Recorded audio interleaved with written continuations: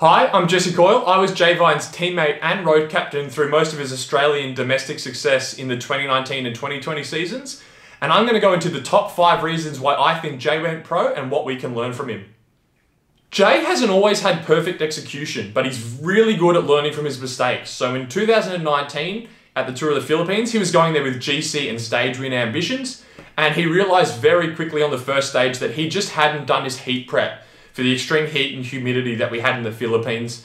And on the first stage, up the hilltop finish, he actually finished behind Chris Miller, which, no offense to Chris, but he wouldn't be expecting to beat Jay up a climb. So instead of keeping that as a weakness, he actually went away, worked with his coach, and turned that into a strength. And he came back in 2020, and we saw at the Sun Tour and also at the National Tweed Tour, which were both hot races, he excelled, and it actually became one of his big strengths. So I saw him at the Tweed Tour, he had one of those core body temperature sensors on. So he had obviously gone away, done a bit of homework, and prepared himself specifically to improve on his weaknesses, which I think is really commendable of him. Specificity is one of the most basic principles of sports science, but Jay really exemplifies this. So in 2020, he had obviously the big goal of winning Zwift Academy, and he also wanted to improve in time trialing. And if you go back on his Strava and look at what he was doing in 2020, it was literally on the trainer, on Zwift, on the road, on his time trial bike. And he had this extreme specific training program, which mentally would obviously be very hard, but is also very effective. He knew what he wanted to be good at, and his training was extremely specific, which I think we can all take something from. So Jay's fueling for his training was actually quite funny. There was a bit of a running joke in the team for a period of time where we thought Jay was single-handedly keeping Performance Nutrition afloat just with the amount of products he was buying, because in his training, he actually didn't really use any solid food. He was using Performance gels and Performance drink mix. He was always meeting his carbohydrate needs.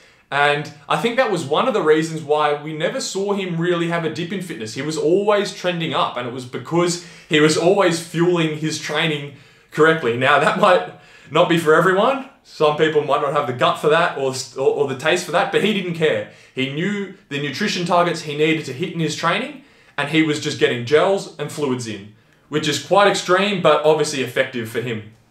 Jay's training intensity was also quite interesting, because if you followed him at the time, he never did these massive weeks. His weeks were always between 15 and 20 hours, which for someone who was training full time wasn't that much, but his intensity was incredible. He was on the trainer's riff race, the next day on the road, over-unders on his time trial bike. So not doing massive hours, but day in, day out, just doing effort after effort after effort. And that led to some massive increases in his fitness. And that's obviously not for everyone, but it just shows that intensity is extremely important and can be just as effective as doing big volume.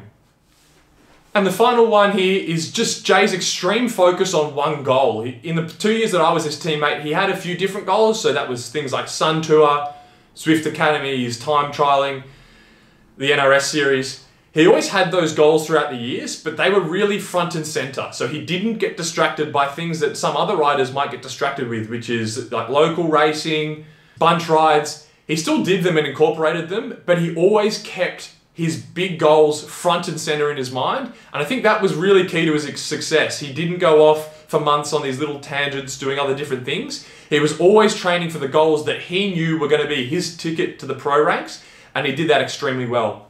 So hopefully there was something in this video that you can take and apply to your own training. If you have any questions about Jay or the experience that he had in 2019 and 2020 moving to the pro ranks, just leave them in the comments and I'll answer them.